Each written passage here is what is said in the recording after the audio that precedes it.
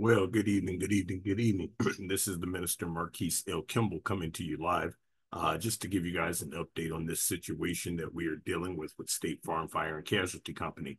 I do have some great news to share with you guys throughout this whole 6-month process of us waiting for the results through the Ohio Department of Insurance.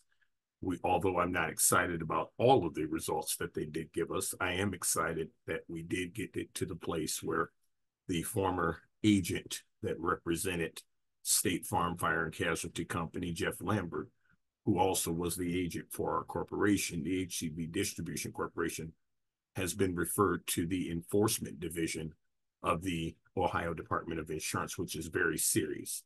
If you look up anything about the enforcement division, then you can see that they will enforce consumers' rights.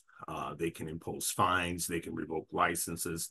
There's all kinds of things that can happen.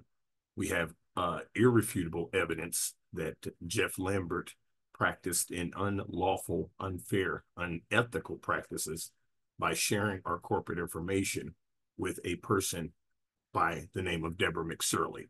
We have the evidence based upon what he said under oath.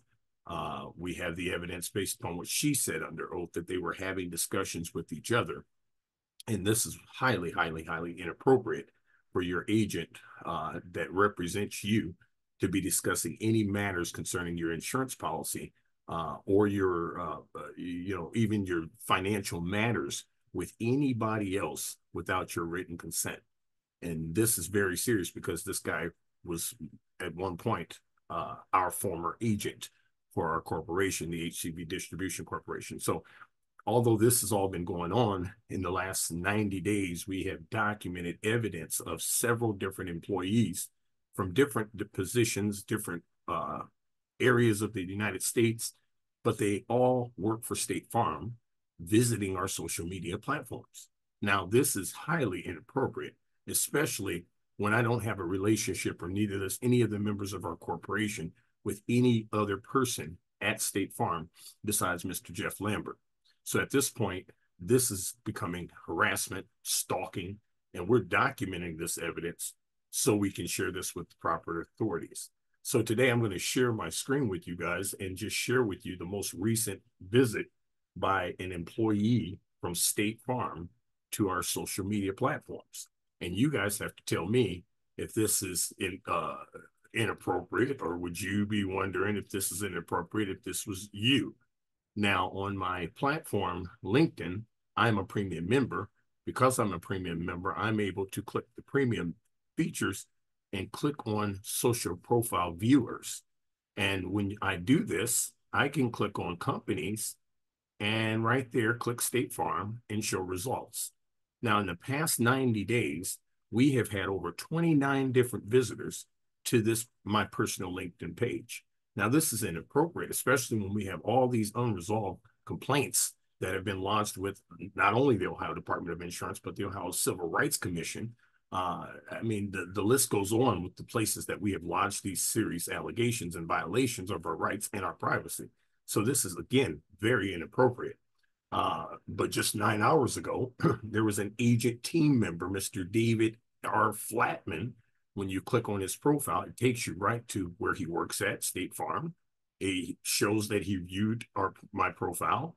It says that he's an agent team member full-time at State Farm from February 2024 till the present. So he's worked there for 9 months. So again, this is, highly inappropriate actions committed by State Farm. And we are not going to stop until we hold these guys accountable for this. You cannot get away with this. This is an invasion of privacy at this point. You're facing pending criminal charges. We've already lodged complaints with the FBI. That's how serious this is to me. I don't know who these people are. Some of these people are remote. Some of them work at a location. Some of them are executive members. Some of them are members of management. Some of them are field inspectors. I don't know who these people are, but why are you constantly visiting my personal social media platform? That is a problem. That's a problem, especially when we still have unresolved complaints that you continue to disregard. We're not going to stop until you're held accountable. State Farm Fire and Casualty Company, again, serve this as your final notice. Stop visiting my personal LinkedIn page. Unless you're going to be talking to me about resolving this issue that you have disregarded for over 2 years, I don't want you visiting my social media pages. It makes me feel uncomfortable. Now, I've notified your attorney. I've notified your executive offices. I don't know what else I'm supposed to do here, but at this point, it's harassment. And every single time it's done, we're documenting it. We're keeping evidence of it. And it will be part of our pending litigation that we're going to file by October 31st. So I'm pleading with you, State Farm Fire and Casualty Company, make your employees aware that this serious violations we're going to proceed against you with in court again. And this time we're going to point out all of the violations that you have disregarded and ignored, especially this one.